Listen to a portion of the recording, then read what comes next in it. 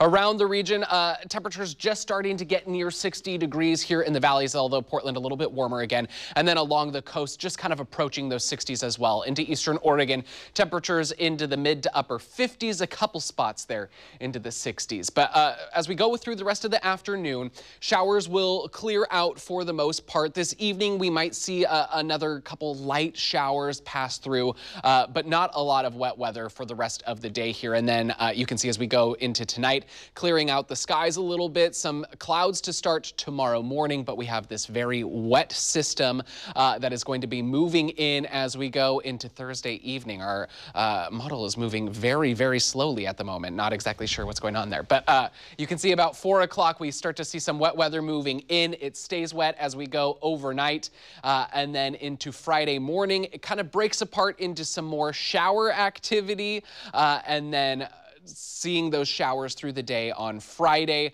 and then a little bit drier into the evening. But we are going to probably not see any more measurable precipitation through the rest of today, just because those showers are so light and we're not expecting many more of them. But then as we go into the better part, or the second half of Thursday, looks like we get quite a bit more there, maybe 3/4 of an inch or so by Friday morning, adding more as we go into the weekend, looking like maybe over 2 inches possible by the end of the day on Sunday. And then we have some more wet weather that moves through into the first half of next week, and we could be adding a couple more inches, 3 to 4 inches or so of precipitation definitely possible here into the metro area.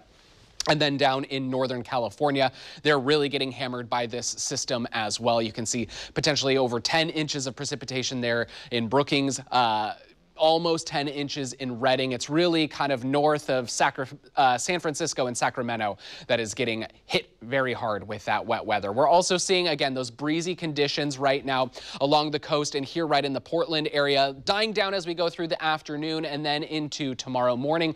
Really strong winds off shore, but not quite going to be impacting the coastline too much tomorrow. Just very similar breezy conditions, but then we have some stronger wind gusts that will pick up into Saturday, potentially over 40 miles per hour along the coast, and then dying down from there. So on the car wash forecast today, you might get a chance if just some light showers, but then really the rest of the week they're not going to be very good for that. And temperatures cooling down as we get into Friday with these showers. Again, the weekend looking quite wet, very cool and windy at times, and then it looks like we get more rain as we head early into next week.